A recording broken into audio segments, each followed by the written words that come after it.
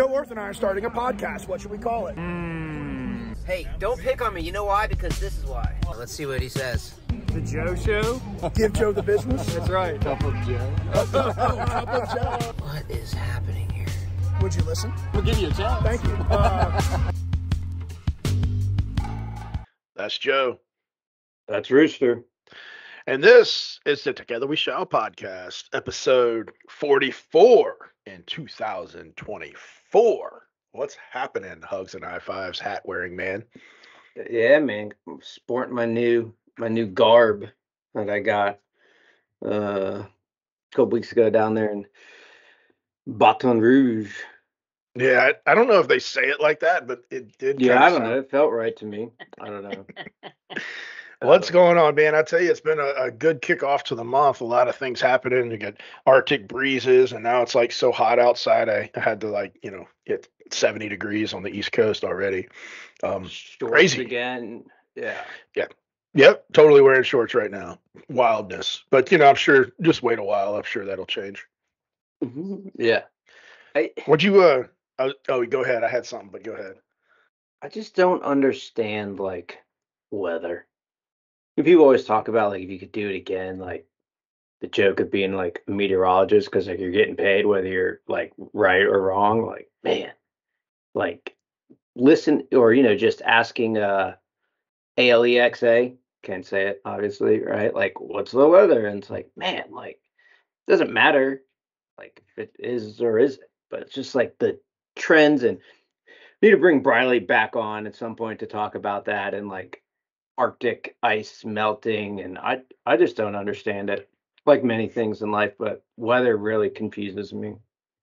Did you just now go into this tangent about the weather because we were talking about the weather, or have you been pondering this thing? Well, I've been pondering it, not deeply, but recently with this shift of whatever the last 96 hours. I mean, I had to turn the chiller back on for my ice bucket, which is weird. I mean, I had 32-degree water without any effort 48 hours ago, and today I had 46-degree water. It's that's a huge swing. But then Owen this morning, getting dressed, he went and grabbed this big jacket. I'm like, nah, bro, you don't need that today. And he was like, why? I'm like, because it's warm. And he's like, why? And I'm like, exactly. I don't know why. Someone has to know, but they don't tell us why. They just say global warming and emissions and fossil fuels. But I don't know. Maybe I've missed that podcast on actually why, but I don't know why. And that's my weather rant for the day. Yeah, are you good? Are you gonna be all right, Shy? I just want to know why. I don't know why. Sometimes you have to sometimes you have to let the why continue to be one of life's mysteries so that you can continue to move forward on stuff that maybe actually matters. But, you'll be okay. It's going to be okay. But see, matter impacts the weather. See? Stop. Dude, okay. All right. I think we could keep. I was going to ask you what you thought of, the Kelsey thing up there, and, the big burly man, jumping down. The whole conversation that apparently he had with Kylie before that, of her being we're gonna meet Taylor for the first time, be on your best behavior, and then seconds later he's just a gorilla in in his natural element, jumping around, drinking beer, and picking up little girls to meet Taylor, and it's you can tell in some of the videos the security guards are we're not allowed to let people do this, but it's Jason Kelsey. So one, he'll eat all of us, and two, just let it go. And he comes out and just pops back in he jumped back in that thing like Mario, just boop, boop. Yeah, dude, he did not. And just for everybody who's completely lost, Taylor Swift has a boyfriend and he plays football. And the football player's brother plays for the Eagles. But he was at the game and he cheered on his brother when his brother got a touchdown. But I want to talk about, you said he just kind of popped back in there like a Mario brother. Dude, he did a box jump. He's 300 pounds and he literally jumped back into the booth. It had to be 3 feet. No miss. He is a freaking beast of an athlete. He's not young anymore either. No, yeah. He's what are they, 36, 30? Somewhat my age. But yeah, that was. Yeah. I mean, yeah, ice. I mean, what was it? 0. The temperature 0. Yeah. He just. Bloop, bloop. Yeah. Anyway, I had a feeling we've exchanged a couple videos back and forth about all that, but yeah, it was neat. And you know, it could have went either way. The media could have attacked it, like, who is this big, ape of a looking man making a scene and picking up little girls to say Taylor, like that. Everybody spun it in a positive way, but I think because they've gotten used to it now. Like, because originally when Taylor went to like her first game or first couple games, it was like Taylor, Taylor, Taylor, Taylor, and they're like, all right, we're over the like, we're not over it naturally, but it's like just focus on the game. They could have went to this like, well, now it's Jason's turn to like the spotlight, let alone Travis, who had what 3 touchdowns in that game. You know what I mean? Yeah. Like it's yeah. and now they're all this morning they were talking about the night of the Super Bowl. She's in like where like Japan or she's in somewhere crazy, and they're like if it ends and she goes back in time but then goes forward in time again. No. She's going to be performing in Paris, and Paris is 14 to 16 hours ahead. And so if she performs, then hops on a jet, she could fly back to Las Vegas. Given the international dateline and the time change, she could make it to the game. And but she will have 2 Sunday nights. She would have already had Sunday night. She will. I'll never forget when I returned from Japan in 1996, and my parents, it was my parents. Lori was there. They picked me up from the airport, and I had tomorrow's newspaper. They were blown away because I was like, "Here's tomorrow's newspaper." And they, what? How? Yeah, but international dateline. Okay, look, So you returned from Japan to Louisiana.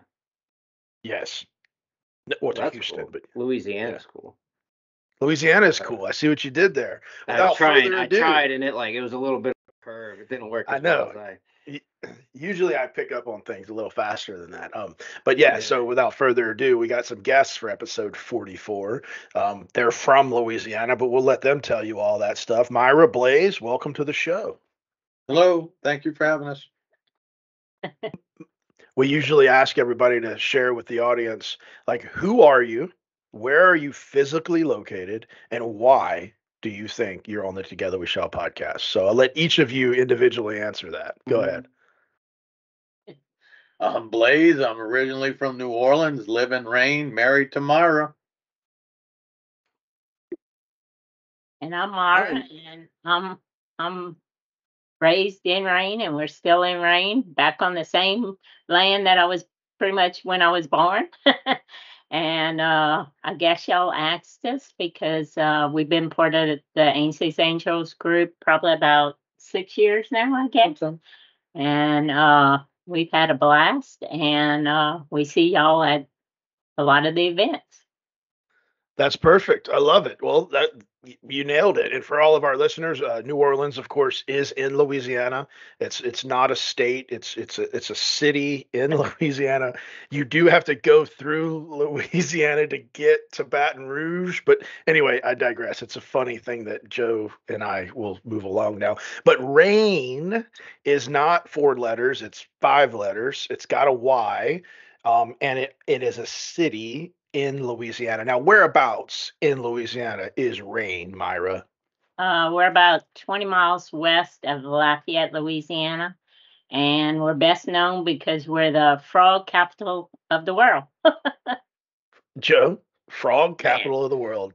So I looked up where Rain was a little while ago, and I did not expect to hear of the frog capital of like the world. Not Louisiana, not the United States, not North America, not the Western Hemisphere, the world. That's no. Back in the day, it was a big frog trading city. I guess because the railroad came through here or something is the stories I'm hearing. And we're also, for a while, we were the mural capital. I don't know if the world or America, but if you drive around our little city, they have frog statues and frog murals painted on most of the buildings in town. Now, how far is Rain from Interstate 10, which runs east and west from San Diego to Jacksonville, Florida? How far is Rain from 10? False. sir, it does not run from San Diego to Jacksonville, North Carolina. Barstow to Wilmington. Oh. Barstow, California to Wilmington, North Carolina. Oh, that's the 40. Rewind everything. Damn it. Oh, wait, you jumped. Ah! Well, okay, so getting back to where it is, I-10 comes through Rain. It bisects the town on the north end. So if you're on Interstate 10, you drive through Rain. Yes. Do you have to go through Rain to get to Baton Rouge? Oh, yes. Okay. If you're coming from Lake Charles or points west. Okay. Yeah. But you don't have to go through Baton Rouge to get to Rain. Only if you're coming from the other way. Anyway, so I did not know mural capital as well as the frog capital. And how many stoplights ish are in Rain? Hold on. 1, 2, 3, 4, 5. I believe 6. Probably. Joe's like, I got the image maps up, and I'm like, there's not a lot. There's only 7,000 people. Yeah. That's about But right. About how many frogs? more than 7,000. Oh, no, they've wiped all the frogs out now. Oh, they gone. They're gone. That's not quite true. Oh man, that's good. Well, yeah, y'all have been with Ainsley's Angels for a good 5, 6, 7 years now, and some people might remember you, Myra, from the documentary that was filmed in connection with our Ainsley's Angels race series and the On Running. They sent a production crew to you to tell a story. Like how was that, Madame Movie Star? That was awesome. It was like being a movie star for a couple of days, and they were great people to work with, and they did a beautiful job, I thought, with the production. So we thoroughly enjoyed doing it. In fact, one of our podcast guests was the director, Andrew Reed. We brought him onto the podcast to talk about the experience and his experience at growing up as an immigrant from Jamaica and eventually becoming an American citizen and living with disability, frankly. Great story from Andrew, his journey. We loved his story so much. We were like, well, you want to come on the Ainsley's Angels board of directors? So he's one of the board of directors for Ainsley's Angels. Oh, is he now? Okay. He certainly is. So really neat how things can just happen, connections and breakpoints. So I want to come back to like some of your Ainsley's Angels experiences, specifically like deep diving into some of the things you said in the video, but let's go back. Let's go chronologically backwards. Myra said you grew up there in Rain, and now you're here in Rain, living on the same land as the family had for years. Blaise mentioned being from New Orleans. Can Blaise, can you take us back to maybe young Blaise before Myra, and then maybe tell your version of how you met Myra, and then we'll do the same thing for Myra there. Well, speaking of young Blaise, I want to be the first to wish you both a happy birthday. I know that's coming up soon. Yeah. So I wanted to be the first. All right. Okay. Thank you. Yeah. So when is your birthday? Is it the same day or something? What's going on? She's a week and a year older than me. Yeah. February 7th, February 14th for mine. Oh, it's a Valentine's baby. Yeah, how about that? Okay, yeah. So we're going to release this here next Tuesday, which is like the last Tuesday of January, and then you all will have this podcast to share with the world as you celebrate your birthdays in February. So, all right, young Blaise, which is not the current Blaise, because Blaise isn't currently young. How young? When I met Myra. Just to the point of relevance, like you're in New Orleans, like what's relevant about your New Orleans formative years, and then take us to when you met Myra. So just kind of set it up a little bit. Well, my dad worked on the racetrack. My dad was an ex-jockey, horse racing official, and Lafayette had a thoroughbred racetrack that had started in the early 70s here. Primarily at that time, Lafayette was a heavy Cajun French-speaking area. But they didn't have a lot of horse people that were from bigger tracks. My dad moved up from New Orleans because he worked at the fairgrounds there, which was another big, old established racetrack. And I would come up in the summertime with my dad and stay with him in the summer. My mom still lived in New Orleans. Well, when times got on later in life, my mom moved up to Lafayette to be with my dad. And I happened to have a job and go to school as 1977, I would say. And I got a job at an auto parts store to supplement money. And Myra worked at one of the other branches of it. And I started to see her. And immediately I was attracted to her. And her sister, I think, and my boss at the time, Easton Trahan, said, well, y'all go out and have a good time. And it didn't work out at first, mainly because she had never been with somebody that was, let's say, a hippie. Somebody unconstricted. Wow, And dude, I didn't this have is great. any rules, and I was breaking all the rules. And she came from a very tight-knit Catholic doctrine family, and it was very hard for them to accept me. I had long hair. I smoked. I did everything bad that a person could do that wasn't in their thing for what their little daughter, the dad's favorite daughter. Let me put it like that.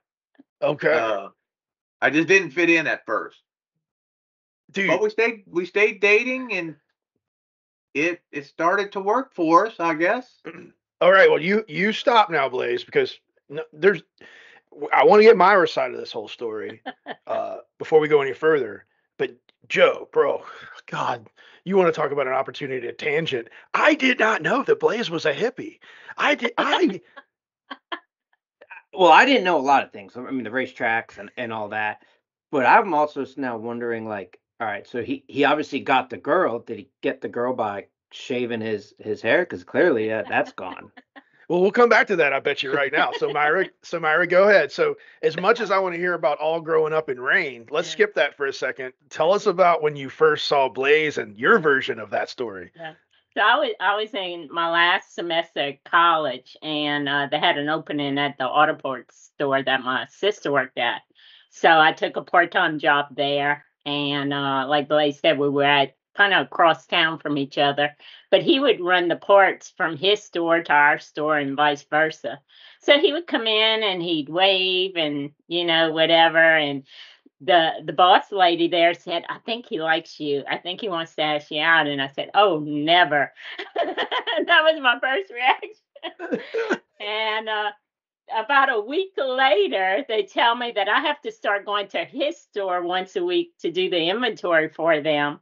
And I think that was a setup by the bosses, maybe. So I started going over there and, found out he was a pretty nice guy. He was funny, and he kept asking me out. And so being in an overabundance of caution in the bubble I was raised in, I said, okay, we'll go on a double date.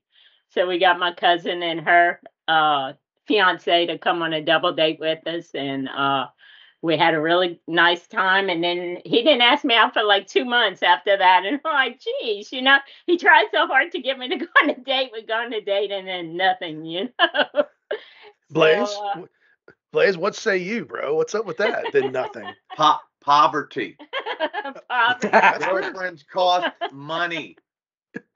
To all our young listeners, do you hear that, Yeah. friends? She came from an established family, and I had a Cars cassette deck hooked up to a battery in my front room was my sound system. And what was I playing? had no money. And what was playing on that sound system? What was your go-to cassette in mid 1970s there? Bad Company. Bad Company. I'm not even going to try to sing it.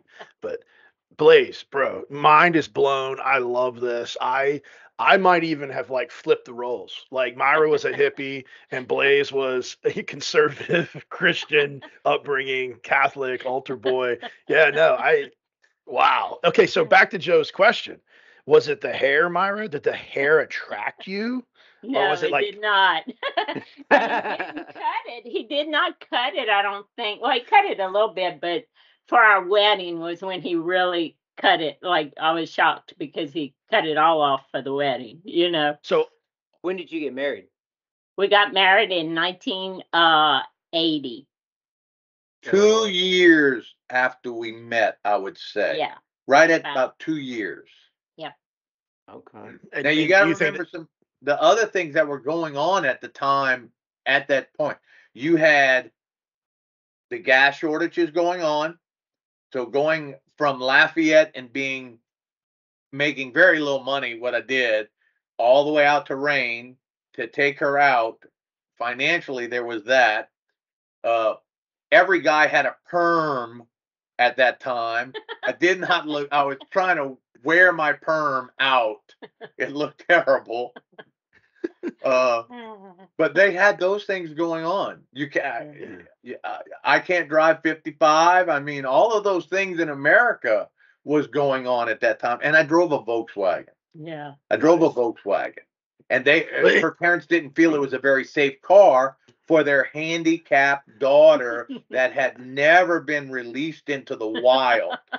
You know, like they put her into this immense Chevrolet Caprice, worried that with her brittle bone disease that, you know, it would absorb the impact should she get into a wreck. And here I am in a Volkswagen that they didn't like import cars. It's small. If you get in a wreck because you're not the good type, our daughter's going to get killed.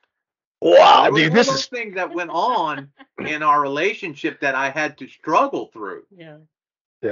yeah. No, dude, like this is freaking fascinating. We're gonna keep going here. All right, so Myra, Blaise mentioned the handicapped daughter, the brittle bone piece. Like, can you give us some background on that? And then we're going to use that to get us all back up to 1980, and then we're going to proceed into past 1980. So give us some background there.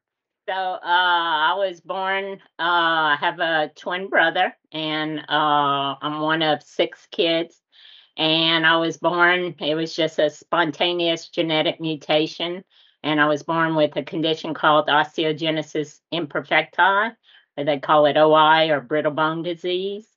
And it's very rare. And actually, I have 2 other siblings who were diagnosed with it, and 2 of our children were diagnosed with it. And but by far, mine was much more severe than any of the others. But we had no family history up until that time of the disease. So I was kind of started breaking bones when I was 1 year old, and up until about 12 years old, I probably had 30 plus fractures during that time frame. And then, I don't know, by the grace of God, when I turned 12 and puberty kicks in, sometimes your bones will grow a lining, I was told, and strengthen. And I, knock on wood, I have not had a fracture since then. But it could, you know, as you age with osteoporosis and whatnot, you know, the likelihood of it occurring again will be very high. Well, thanks for sharing all of that. Joe's got a question, and then I got 27 questions. Go ahead, Joe. Yeah, I didn't know about 2 of your children having it. How old are they now? With them, their cases were really mild. So our oldest son probably had the more severe, and he probably had, I don't know, 15 to 20 fractures, you know, if you count fingers and things like that. And our daughter only had about 3 fractures. And then as she got older, and she actually just had a child, she did actual genetic testing.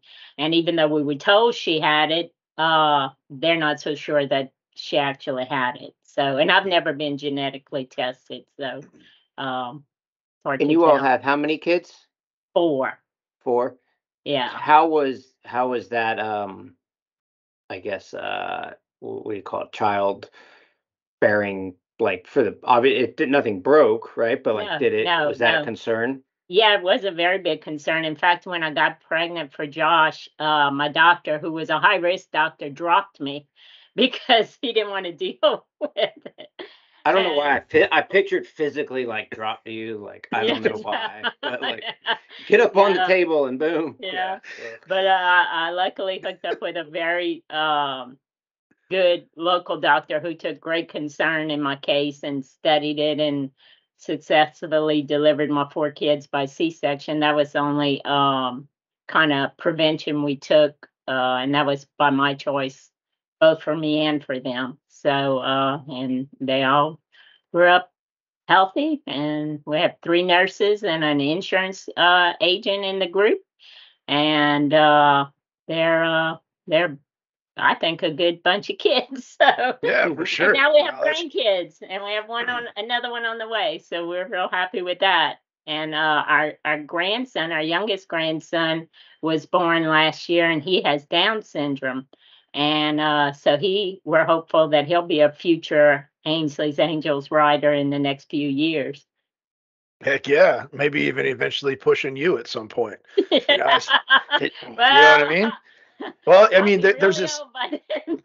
Well, we've seen this before, where riders and those that have Down syndrome going through the process of becoming riders and gaining that appreciation, that acceptance, that belonging at race day, getting to a point at 8, 9, 10, 11, 12, where they're like, I'm good with being pushed. I'm physically able to run. I want to run. I mean, I call it a premonition, but Myra, you better get ready.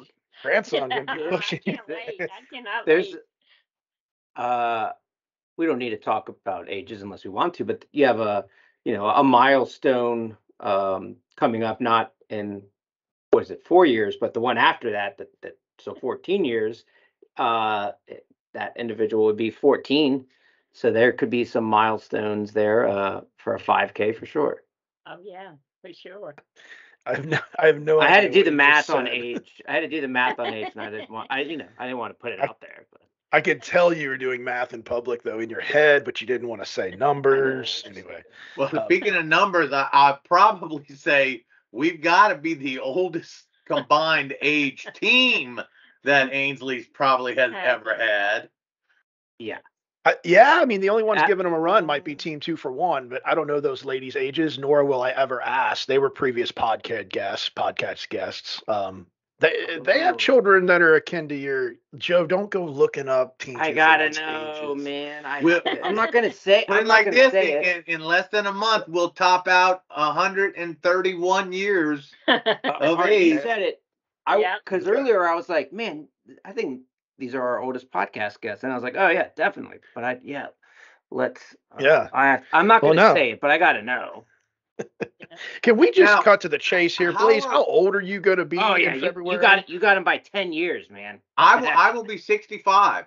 I am already receiving all of the Medicare, mail every day. I've got somebody wants to my business. Yeah, got it. Of course, by the 56. So there you go. Okay. It's we're not. I don't hide our age. It is what it is. You know. Yeah, I think Joe's making a push towards 80. So 80. I think that's where, so when y'all are 80, your grandson can push you. Yeah, okay, cop shit. By that point, Blaise, I mean, I don't, maybe you got 2 grandsons, one pushing Myra, one pushing Blaise. I don't see any of that. I don't look past the 2 years. That's my outlook on life. I just want another 2 good years every 2 years. I love that, brother. I love that. That's quotable. If you dream too far in ahead, you lose what's right in front of you. I find that. Yeah. I love that. Quotable. Yeah. Well done. I love it. I shared something on Facebook earlier, very similar. That was like everyone starts off, January with these big goals, and I want to be a astrophysicist or something. It's like just focus on this year and break it down by the year, and then you have the 4 seasons, and in those 4 seasons are the 3 months, and those months a week, and just take it step by step by step. And if you it's every day. Yes. What the movie What About Bob, right? Bill Murray, baby steps. Yeah. Those baby steps are eventually going to lead to big steps, and you'll get there. Yeah. I like it. Solid stuff. Before we get too far into the future, can we go back one more time? I do want to give some airtime to Myra. You helping us kind of elaborate a little bit more on what Blaise alluded to. He said, Myra, the daughter, the disabled daughter, she's in this cocoon. You even said a bubble, I think, Myra. Um, like, did your bone disease create a physical disability? I Oh, know yeah. the answer, but some people Yes, don't it know the answer. did. Yes, it did. Because most of my fractures were in my legs and especially on my left leg. So it stunted the growth in my left leg, and I have like a 3-inch buildup on that foot. So I walk with crutches for, when it's not, as I age, it's impacted me more. So I use the crutches not just for balance but support. And then if I have longer distances, I have a scooter I'll get around in. Now, So yeah. how was life in the '60s in South Central Louisiana with a disability? Like, how were you treated? How were you not treated? Like, can you give us some context there, and Yeah. maybe compare that to how it is today in the same area? Yeah, I guess I was very blessed being born in a small town in a huge family because I probably had like 50 something first cousins, and our neighborhood was full of kids. So our house was kind of like the meeting grounds. So there was always people, I never felt alone or really too different because even though I spent a lot of time in the hospital, back in the day, they would keep you in traction for weeks. So you'd be in the hospital rather than the way they treat fractures today. So, you know, um, I attended the regular school, which was only like 3 blocks from where we live. And they, back in the day, they would send kids from school to run to my house to bring the test over to me. And I guess it was about in third grade, they developed an intercom system. So I could be, at home in a hospital bed and listen to everything that was going in at class, and because my brother was in my class too, they convinced all these kids that I was this little bitty person living in that box, and they would all come and bang on the to get my attention. You would hit the top of the box, and it would ring on my side, and they say, "Are you really in there?" And I'm like, "Yeah," and they would all. I just play along. But I Oh think I God. had other than the fractures, I had a really pretty good childhood. Well, you mentioned being blessed into a big family in a small town. Like what I just heard you talk about is you were surrounded by allies. You were Yeah, surrounded by people, yeah, who lifted you up, who helped you have accessibility, have yeah, education, have sense of belonging. And I think we preach that all the time on this yeah, podcast and Ainsley's Angels. Like those are the elements to yeah, be an ally and to do those things. So that's really, really awesome that you had that given what you were born with. So that's yeah. special. You said in your video that was produced, and I'm going to actually put the video at the end of this podcast because while the video itself is awesome, it's the words, because I've listened to it and not watched it. I've gone through that exercise, and there's some powerful sharing in there. But in the video, you say, I quote, growing up with a disability, I was always a spectator. It is one thing to spectate, but it takes you to a whole nother level when you're able to participate. I just got body chills reading that. Yeah. Tell me what you think of when I read that to you just now. Yeah. I mean, I just think about like the first race that we did with Ainsley's Angels and the many we've done since then, and then now that we had kids and we supported them in their sporting activities and whatnot, I never had that thrill or joy of people cheering me on, like you get at the finish line at Ainsley's Angels, it was like so foreign to me. uh, when I got to experience that, it was like, wow, I never knew I was missing out on something. But, experiencing that, it really made me feel like, more of a part of like a group activity, which I never had gotten to do before either, you know? Yeah. So it's brought a whole new awareness to me, the camaraderie between runners. I never knew about that, and we did one of the half marathons, I guess, with Ainsley's Angels. And, when you're running and how people are like, okay, y'all doing a great job. Keep going, don't give up. And all the encouragement you get along the way. I never even imagined that. I thought everybody was like out against each other, like you watch team sports and you see, you hate the other team and you pulling for your team, but out there it was just a whole different environment. I mean, maybe the real elite athletes have a different view, but we're never up at the start. Too long again. I've had a chance to meet quite a few elite athletes, and I will tell you that these folks are just as supportive of each other. It's a wonderful, wonderful community, and it's a great place for us to exercise what we do. Now, Blaise, you push Myra. In fact, you've pushed Myra in almost all of her races. I know that I can say that I had the honor of pushing Myra or being pulled by Myra in a 4th of July race, and you were like, bro, like, you're gonna push my wife today, and it's almost like I was about to take your daughter out on a date. I was like, are you sure this is okay, Blaise? Like, can I? Anyway, you push her. Talk to me about how it feels when the both of you get out there on the course together, because you were a runner before Myra joined the course. No, what's the story there? I'll tell you how it went. I became a runner maybe 2 months before we started getting involved with Ainsley's Angels. I was out of shape. I was a heavy smoker. I was not doing any activity other than work. I decided I was going to get healthy this year. It was sometime in September. I quit smoking, boom, and everything. And I started running just 100 yards at a time. I had I couldn't run. We happened to see at our fish camp in Hackberry, Louisiana, a flyer that said park to park in Sulphur 10K. Well, we would go every weekend to the camp in Hackberry, and Sulphur was not that far away.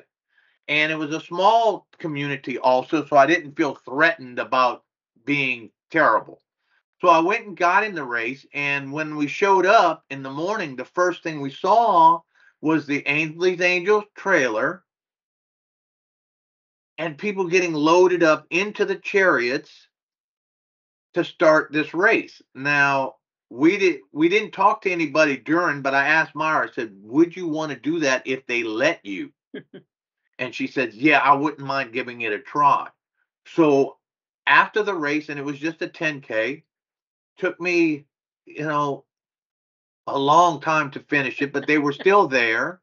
And I remember going up to Christine and Tracy and asking them, this is my wife. Would she be allowed to do that? And how much does it cost? Because, I ain't got that much money. And they said, no, she is fine. Yes, come do this. This is our next race. Let's meet your wife. And no, it doesn't cost anything. Just bring her, please.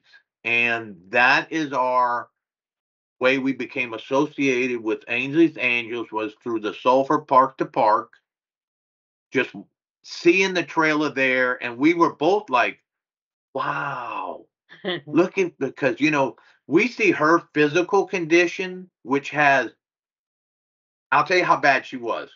Before I ever met her, she got out of a cast one day. Her sister sat on the bed, but not on her. And the movement of the bed caused her to break again and go into a lower full body cast. Wow. She got out of a cast. Someone sat on the bed. It moved it too soon. Back in a full body cast. So that's what her bone disease was like. So when I say that she was fine later on when we put her in the chariot, my biggest fear was, okay, the bumps, the bounces. She's never been on an amusement ride really because they're too violent for her. So I'm worried, okay, so when I'm running, pushing her, I'm looking for every bump to let her know to tighten up.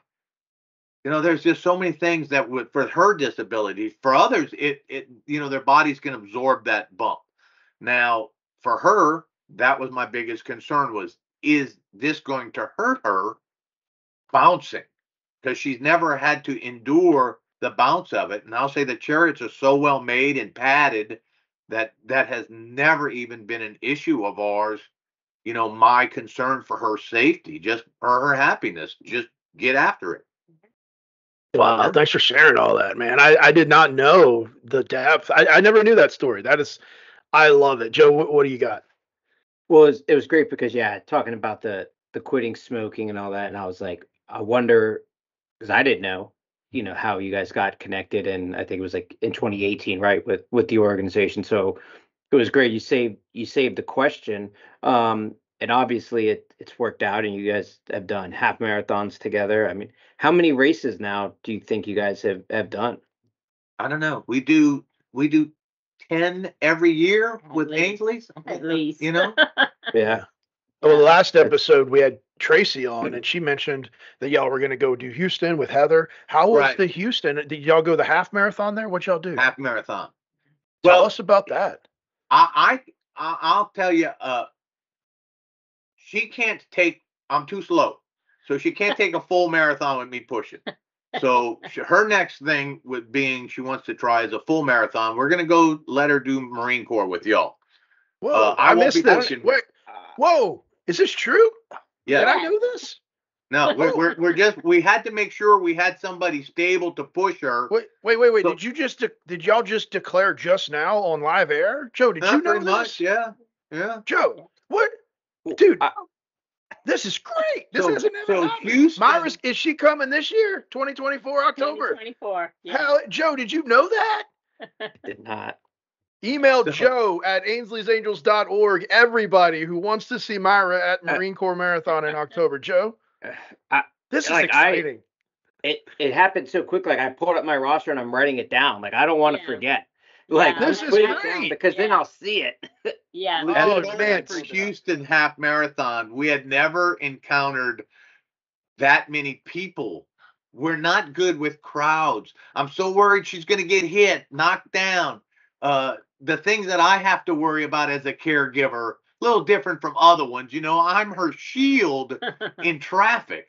You know, I'm always pushing people like, hey, you can't back up on her, but Houston, as far as Ainsley's Angels, people over there, Heather and her group, unbelievable how well done 30,000 people in a race can just have 20 riders with chariots. And we're in people's way when we're that slow. Don't get me wrong. They're having to run around us.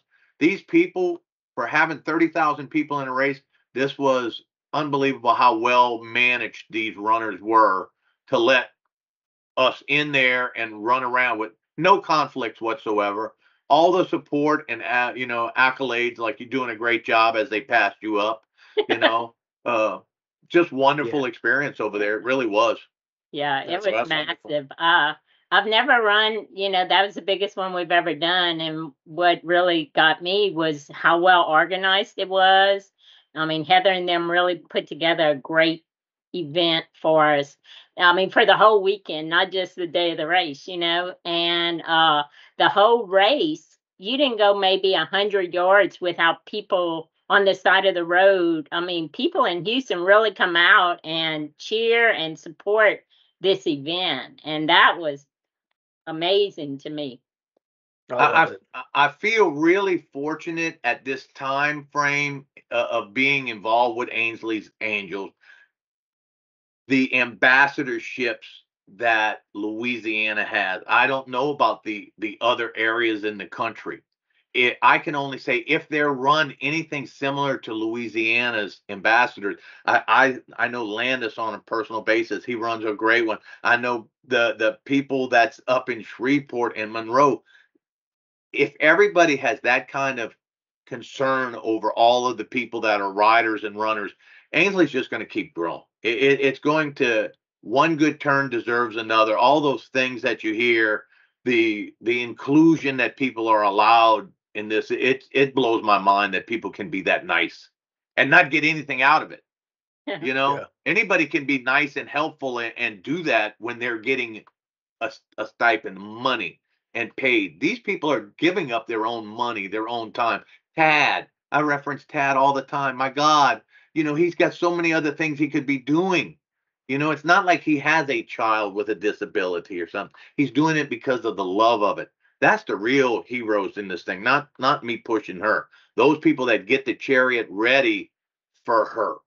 We had one instance where there was a need to reset the tire because it wasn't quite right. And they took the time when they had all these other things to do to set this tire correct for Myra. That's a worry I don't have to have, is that something's going to happen mechanically and injure my wife. They do this for us, and that's the beauty of this thing. Yeah, it is really pretty and special and fabulous. And I have so many places I want to take all of those comments. But the one I think that's worth highlighting is you started in Southwest Louisiana. You got to do events down the road in Baton Rouge and Acadiana and New Orleans and up northern Louisiana. And then you had a chance to go to Houston, and nothing changed. Like No, it was, no, and that's the beauty of what we have tried to scale, yes, is that if you start with the mission, if you're pure with your intentions, then it will translate. And as soon as it doesn't, you got two Marines named Rooster and Joe who will pick up on that pretty fast and and lean into the team of leaders to find out, did we make a mistake? Is this just not the right fit for this local leader to have this responsibility? Because if you're not helping others, if you're not giving without expectation, if you're not doing this with respect, if you're not bringing optimism and enthusiasm to race day morning, and all the while being accepting and loving and caring and bringing this environment to the fold, then it won't grow, Blaise. To your point, it won't grow. It will fall. It will implode. And so it is really awesome for Joe and I to hear the way that you just articulated that, and singing the praises of our guardian angels like Tad and our ambassadors across Louisiana and into Texas. And you don't will forget see. Mississippi. yeah, we got to shout out Beth and Yeah. Jen. And Kim. Yeah. Oh, Yep. That's a Kim. good group there too. We've done a lot of Oh, races yeah. with them as well. And I love that you did that, because that's where I was going to go. I was going to say it's you have gotten to see Mississippi, Louisiana, Texas, but I can tell you, as you travel to our other 70 locations in hundreds of communities across the country, that same line that connects us all: humanity, love, inclusion, giving without expectation. It runs strong. And when you come to Washington, D.C. in October, you're going to meet a whole new crew of people, and you're gonna get to see it there too. So I'm overjoyed. I'm so excited for you all, Joe. I mean, God, like you said, the things we could talk about now. I mean, going to Houston, 30,000 runners, at that event, 10 years of, athletes, with special needs participating there is great. Now you're going to come to Marine Corps. And what's really exciting to me is you're going to come on the 49th year, and you're going to see 40 plus thousand people and over probably 150, athletes, right, to that starting line. And you're not going to go 100 feet without seeing people. And then you're going to cross that finish line, Myra, and Blaise is going to be so excited that it happened. You're going to go, I can't wait to come next year for the 50th. And I challenge you not to tell me that. When you get up to the tent and you're having a sandwich and we're all sitting down, Sunday afternoon, I challenge you not to say, all right, we'll be back next year. And then again, you're going to get to meet some of these ambassadors that you haven't met, and you're going to see that same love. And I'm really glad that we record these and that is a podcast, because that 90 seconds to 2 minutes that you talk there, Blaise, is great. We're going to be able to share that with the ambassadors, not just in Louisiana, Texas, Mississippi, but all over. I mean, there's some neat things that our marketing team's going to be able to do with that. So thank you for, the pat on the back to all those folks out there, across the country doing that work. It means a lot to them, and it means a lot to us to hear you all say that. So the question that I really have, though, is who's pushing Myra? We have Amber Geyser. Oh yes. Yeah. How about that, Amber? I went for the strongest female runner that I know personally. I said, Myra, I'm going to try and talk to Amber. So I got Amber on my side, and she said yes. Joe, is Amber on your list? She is on the list. I This is great. I don't that's a great fit. Amber's done the race a handful of times. Great human being. So yeah, I'm excited to see you all in whatever it is, a handful of months, a lot of months really. But I mean, that's great for like the listeners out there. Like this is the pitch, right? There's still time.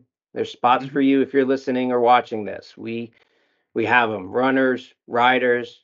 If you want to come to DC, email Joe at Ainsley'sAngels.org. I will say, Rooster, and you'll like this, that we're about 45% full on bibs already, and it's not even the end of January. Yeah, that's awesome. That's awesome. So you very excited. Yes. Yeah, get with Joe. Registered. Get with Joe. He'll give you all the guidance. So that's exciting, man. Gosh, who knew this little nugget was going to present itself? I don't even really know where I even want to go. So let me think here. Where can we take this conversation now? Blaise, what do you want to tell us about? No, you know what, Myra? How about this? Myra, tell me about the first time that you crossed the finish line and felt like you were participating and not the spectator you alluded to. When you got back in the car and you and Blaise are driving back to Rain, what was the conversation? It was how amazing the experience was and how the people were so giving and accepting, it was, and being a disabled person, you could really easily feel sorry for yourself. But when you're in that kind of environment and you get to meet all these other people, I tell them, I'm like, I almost don't feel disabled, because it's, it was just unbelievable, the disabilities that some of these people had, and they were out there, and the joy on everybody's face, the runners, the riders, and all the people associated with the Ainsley's Angels organization. You just felt the love of everybody. You immediately felt accepted. And I mean, I cried when we crossed the finish line that first time because it was just so much joy, to be able to experience that and do that. What race was that? The first one? If we first saw them at Sulphur Park to Park, which is in March or February, into that, then the next thing Ainsley's did would have been one of the 3 races in Lake Charles, either the 3-miler at Athlete's Corner, the 4-miler for 4th of July. I can tell you this, you signed up April 18th, 2018. So we could probably go back to the race schedule. Yeah. Who signed the document? You did. Another one I signed away. Twice. I didn't even know. Twice. Because you did it for Acadiana and Lake Charles. Yeah. Twice. There you go. Because, we did when the Acadiana group formed, we did sign up with them. And, we've been lucky to be able to run with so many of the different groups. It's been a great experience with each and every one of them. That's what we always say, together we shall, and that it's one big family. So it can feel like different groups, but as you're getting a chance to go to Baton Rouge, Mississippi, and Houston, Lake Charles, like at the end, do you get that vibe, that feeling that it's all one big family? Yes. Oh, absolutely. Yes, so much. Yeah, the only thing that we hope changes is really just the scenery, the weather, right? But yeah, the ambiance. Send us some good weather for this Saturday, please. What y'all got coming up this Saturday? What's going on? We're doing the Mardi Gras Mambo in Baton Rouge, and there's I think a 75% chance of rain that morning. and that's how you say it, Joe, Baton Rouge. Yeah. Yeah, I was well done. The Cajun pronunciation. So, what is this Mardi Gras thing? I mean, I know what it is. Joe thinks he knows what it is. Like, what is Mardi Gras? Tell the people that don't live in Louisiana how you would describe Mardi Gras and what it represents to you. Mardi Gras is like a one continuous party from the Epiphany, I guess, usually in January until Fat Tuesday, which is for Lent in the Christian world again.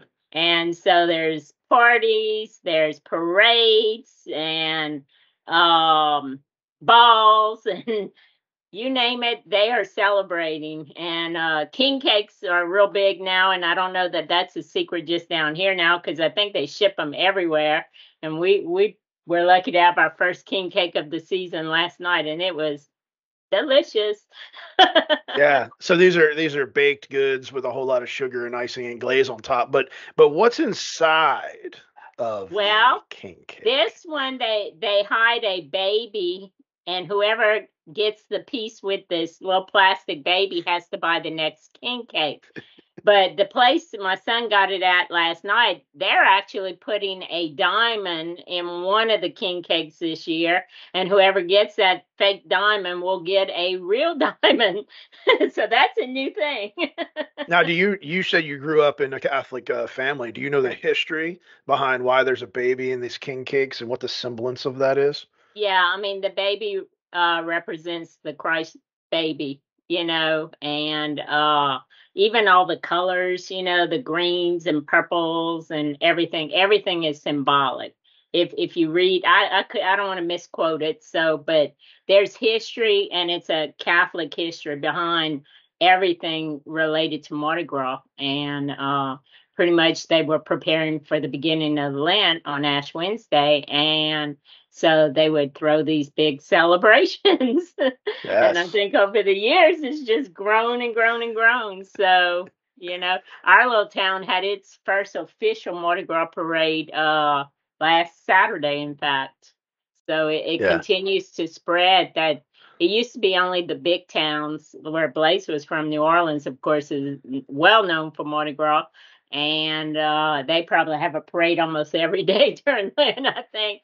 And now the outlying little towns are getting involved, and they each have their own parades now. It's been really cool for Ainsley's Angels to be involved in Mardi Gras season as well. I mean, for example, in Southwest Louisiana, they're in the children's parades. In fact, they're Kid the parade. Grand Marshal. Yeah, they're the Grand Mhm. Marshal for the parade this year in Lake Charles. And Oh, over in New Orleans, Blaise, the New Orleans ambassadorship was invited to participate in the parade that's happening on 11 February. And I'm told it's the biggest of all the Mardi Gras parades. It starts in front of the Children's Hospital, and it rolls far and away. But that is pretty special because there was a time during the celebration of Mardi Gras, dare I say, during the parades, that those with disabilities may not have been able to go to the parade. There That's was a true. time where people were put away, and God forbid the public sees them. yes. And now today, the Grand Marshal and invited to the biggest New Orleans parade are going to be our Angels Rolling. Like that Yeah. is what I'm talking about. It's Yeah. beautiful. And to So be much included in acceptance. this, yeah, Yeah. belonging, celebration, inclusion. It's just so beautiful. But thank you for that tie to what Mardi Gras represents at its core and what it has become today. But I can't get out of my head the fact that Blaise was a hippie. So I'll have tell to me find you some. a picture. So we need a picture for our Yes. Instagram. So the Together We Shall podcast has an Instagram channel, and when we launch our episodes on Tuesdays, I'll yeah. send you my high school. I still have it. My high school ID from New Orleans Yeah. before I moved up to Lafayette, and Yeah, the which hair probably just cool. got longer. Yeah, so we're gonna look for like 5 to 6, 7 pictures if y'all could go through and give us some, young Myra in the box. People are you in there? Are you in there? Yeah. To Blaise in high school, and then maybe when y'all dated, maybe when y'all got married, because then Blaise got a haircut, and then Yeah. whatever else you want to share, 3 or 4 pictures, that'd be awesome. Okay. Well, I'll tell you what, man, this has been fun, dude. This has exceeded any expectation or idea about how this conversation was going to go. This has just been a blast. And Joe, I'm not going to edit anything. There's nothing in this episode that I need to go back and edit. There's no ums and flows and pauses. This has been fun. Joe, is there anything that you want to say as we start to get onto the back half or the conclusion of today's show? Man, I don't know. I don't want to wait for these pictures, so I'm like looking through Facebook. I'm like, there's got to be a one on there. But yeah, I guess I'll wait for the picture. Um, but I think one of the things I want to say is going back to what Myra said, right? And I mean, obviously the powerful words from the on video, but like she said, the the feeling of inclusion. I mean, we've heard it going back, at least for me, when Rick said, when I'm running, it feels like my disability disappears. And we've heard that over, the whatever 15 years that I've been around, give or take, within the organization, to where that's it. Like, and it doesn't have to be running. It's the parade. It's the dinner where, the riders, if you would, right? Or just the individuals, they're like, I don't have a disability here. We're all one. We're all the same. We're having fun. And that's just great to hear. The reminder that, and like Blaise said, that like there's people out there doing great things and it makes everybody happy. And in the end, that's it. The smile is what it's all about. So thank you for reminding us, both of you. Often when we're meeting the other riders from other areas, for myself, I don't hear real well. And I struggle to understand what some people are saying just in a natural voice. But the effort that to get down on someone's level in their eye level in their chair and have a little conversation with some of these people, I am humbled at that point. I don't get too choked up, but when I am trying to communicate with somebody that struggles to communicate even, and they're telling me that I'm doing a great job. I'm doing a great job. No, man, you're doing a great job. They're telling me great job, and it's not about me, and it's about them. And then when you hug somebody, you don't even worry about, you just, it's the love that's right there at that moment. And that's what the pictures never get to copy, is they don't see that one instant where somebody's eyes connected and they say, here's two people from very different worlds. And I can say, look at them and saying, man, I love you. And it's true. Yeah. And Wow. this Ainsley's has been one of the few things that I can ever associate in my life, that there's a care and a love that just goes beyond how much you make, what you are, who you are. It doesn't matter skin color, nationality, old age, young person. It's just that there's a connection of somebody cares about somebody. That's all it is. Cheers to that, Blaise. Cheers to Yeah. that. Yeah. We're gonna have to Yeah. bring Blaise around on some speaking engagements. Yeah, dude. Yeah. He's pretty good. He doesn't he's get got enough credit, but he is pretty good. That's one of the things that attracted him to me, was that after we did go out on a date that one time, he did write me this card, this beautiful poem, and stuck it in my card, and that's really what got my attention. So he's pretty good with words, Yeah. It's And great. If the person doesn't like it, he can't hear him anyway. Some other tidbits, I know y'all don't know about Myra. So many people in her family never thought of her getting out of a wheelchair. See, she was in a wheelchair when I met her. They had never seen this girl walk. When she was getting married, she decided, I'm going to walk down the aisle. And this is a long Catholic church aisle, because she had a big Catholic church wedding. And she held on to her dad with the built up shoe. And that was the longest she had ever walked distance wise in her life, was to come get married to me. Yeah. People were like crying. Had never seen Myra out of a wheelchair, out of a cast, are now watching her walk down an aisle to get married. Yeah, that's beautiful. Church was crying, that's for sure. I thought we were going to get through an episode without me having some watery eyes and tears falling, dude. But you just did it with that.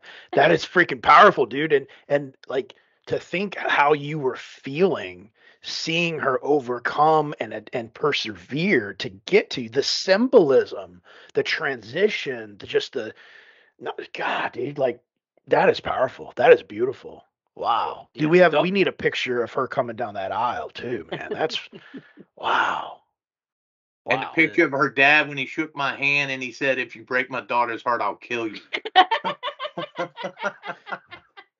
Thank God. It was funny because I thought you were going to say, if you break one of my daughter's bones. I thought he had finally accepted me at that time, that he couldn't get rid of me. That's wow. That's awesome. This has been a really fun episode. Thanks for accepting the invitation. And no, I look forward to seeing y'all this July, Sunset 5K, and then in October at Marine Corps. It's just going to be great. Yeah. We're looking forward to another year of it. Yeah. Myra, we're going to give the microphone to you. You want to take us home? What do you want to leave the listeners with? I'm just going to encourage everybody to reach out to somebody you know who's disabled and tell them about this organization, because they're missing out on something that is so fun and will take you out of your shell. And I just challenge everybody to spread the word, and in doing so, you'll be spreading inclusion across everybody. You know what? I got enough. He's in charge. We're done. This was good. Yeah, we're done here. The structure of this building has reached its capacity. Find your people, and if they make you feel sexy, even better. I found a picture of Blaise. Okay. Oh, no. Not Let me see. the Boy Scout picture. Nope, just wait. Hold on. I'm gonna share. Maybe I can share my screen. Yeah. That's what he looked like, but this was actually Yeah, costume. maybe 3 years ago. That was for I didn't have that nice of clothes back then either. growing up with a disability, I was always a spectator. You know, it's one thing to be a spectator, but it takes you to a whole nother level to be able to participate. Just because I'm disabled doesn't mean I don't have the right to run. I can't tell you how many people stop me all the time and go, "You're a runner?" Ainsley's Angels is a beautiful organization that gives disabled individuals the opportunity to run like others. We are called Angel Riders. The people behind us, they are lending us their legs so that we can do the race. And they're called our Angel Runners. Rider and runner, and together we shall get it done. It doesn't matter what kind of disability you have. We spread joy and love to everybody. It's just such a positive, supportive, loving atmosphere. It's something that's rarely found these days. My wife Jessica and I, we do as many races as we can together. We're very competitive. The exhilaration I feel in the middle of a race in the sled it's a euphoria that I otherwise probably would have never experienced. Sometimes I'll stay up all night just because I can't sleep, so I'm so excited. The feel of just moving at such a fast pace. It's sheer adrenaline. And then as you get closer and closer to the finish line and people are actually cheering you on and there are signs and yelling, it's like nothing I ever got to experience in my life. Being disabled, running, just means freedom. It just means acceptance, and I can just be.